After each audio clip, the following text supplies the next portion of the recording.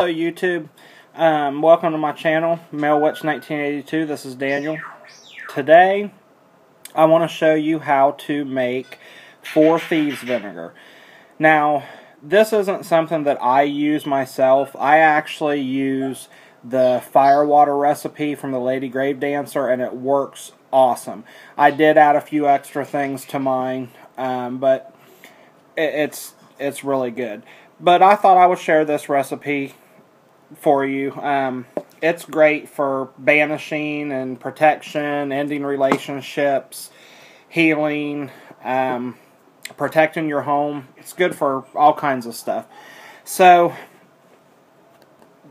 really, a lot of people call for you to you use 4 cloves of garlic. A lot of people say to mince them up. I don't use this. I'm just making a very, very little spray bottle of this. I'll go ahead and use it because I'm making it. But I just broke my 4 garlic cloves in half. And I also added some mint leaves in here. I've already got those in there. And then I'm going to add to this some just ground black pepper. You can use whole peppercorns if you like. I like whole peppercorns better, but I don't have any right now, so ground black pepper is going to work.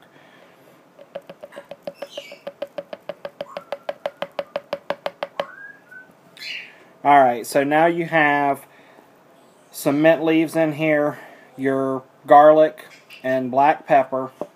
And you don't have to use mint leaves or black pepper.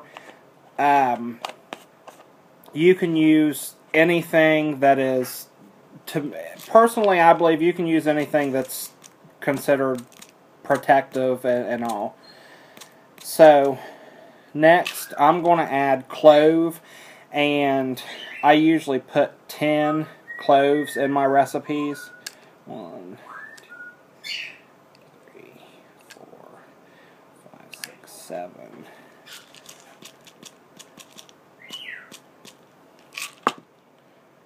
8, 9, and 10. Alright, there goes the cloves.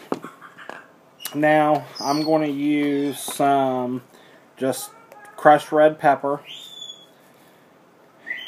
And there's no certain amount. You can use whatever feels right to you. And of course, if you was making a big like gallon jug of this or whatnot, you would definitely want to use a lot more. But alright, next I'm going to put rosemary.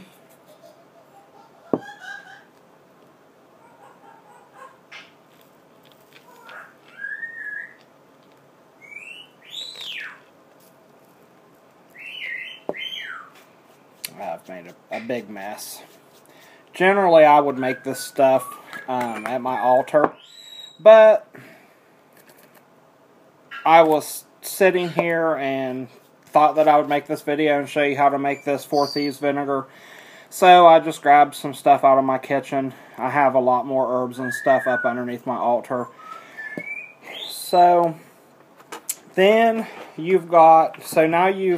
in mine, I've got the mint leaves, I've got the 4 cloves of garlic, got the whole cloves, the crushed red pepper, and the rosemary.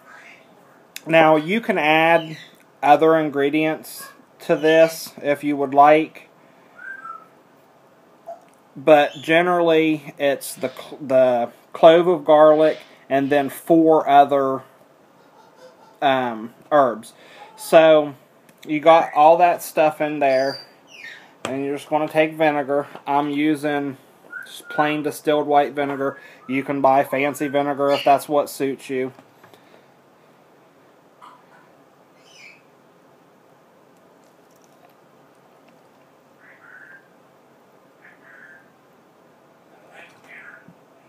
I'm going to fill this up with vinegar.